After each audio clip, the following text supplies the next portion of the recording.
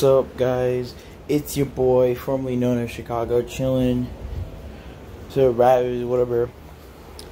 I just got done watching Thor, Love, and Thunder. It was actually a pretty good movie, but what I know about it is Marvel treats their VFX team like trash. They rush it. They don't let them finish on time. There was a scene apparently cut that I learned from 3C Films.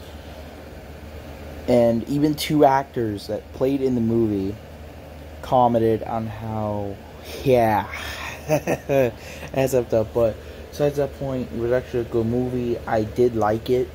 It's a new Marvel movie I finally saw. I saw the Minions Rise of Groot as well, but I didn't put out a review for it. So, expect that review to come out. Maybe today or tomorrow, who knows. But I liked it. I liked Thor, Love, and Thunder. It was alright. it was okay. And I know in a week, or probably a week, it's going to be on Disney+. Give it like 2 weeks, mostly 3 weeks. Then it'll be straight to Disney+, and I'll probably watch it again. But Thor, Love, and Thunder, it was alright. it was okay.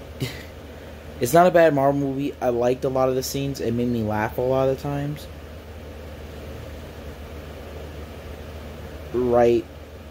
But the villain was cool. The end credit scene is surprising.